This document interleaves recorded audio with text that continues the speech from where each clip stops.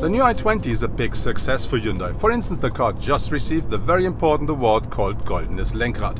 It's a good reason for Hyundai to build other versions of this model. The newest one we drive right now. It's called Hyundai i20 Coupe.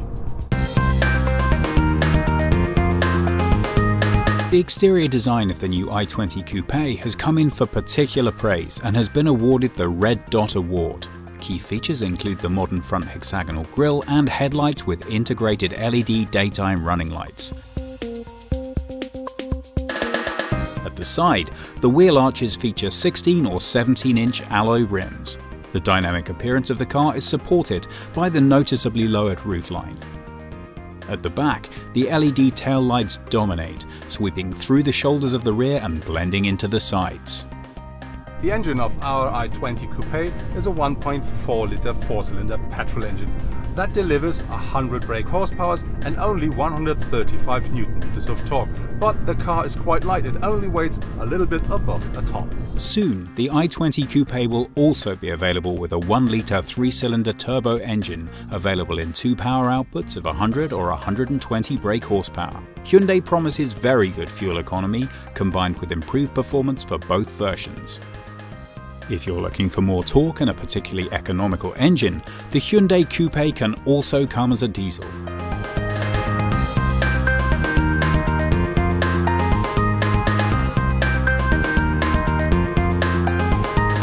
The seats of the i20 are comfortable, but a little too soft for a more sporty coupe.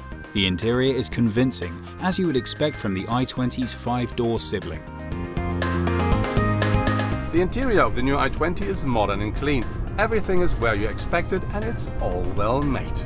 Very important for me, I'm a tall person but I fit perfectly into the car. So keep that in mind, even when you're tall, the small i20 Coupe works perfectly. Hyundai emphasized the modern presentation of their fleet of vehicles, and so even the i20 Coupe has a variety of modern assistance and safety systems, such as brake assist, cruise control and hill start assist on board. Hyundai have also convinced with the i20's boot. With a load space that goes from 336 to a maximum of 1,001 litres, the coupe does not need to fear comparison with its German rivals. Having the 100 brake horsepower petrol engine on board combined with a manual gearbox, yes, our i20 Coupe is not a race car, but you can drive it quite sporty, and on our German motorways we drove it 180 km per hour without big noise in the interior. And also the fuel consumption is fine. It took only about 6 liters per 100 km while we do our test drives. The i20 Coupe scores well in its class, with modern features of visual appeal, interior space and good economy. The base price of the new i20 Coupe is €16,450, but the car comes well equipped and with a 1.4-litre four-cylinder petrol engine that delivers 100 brake horsepower.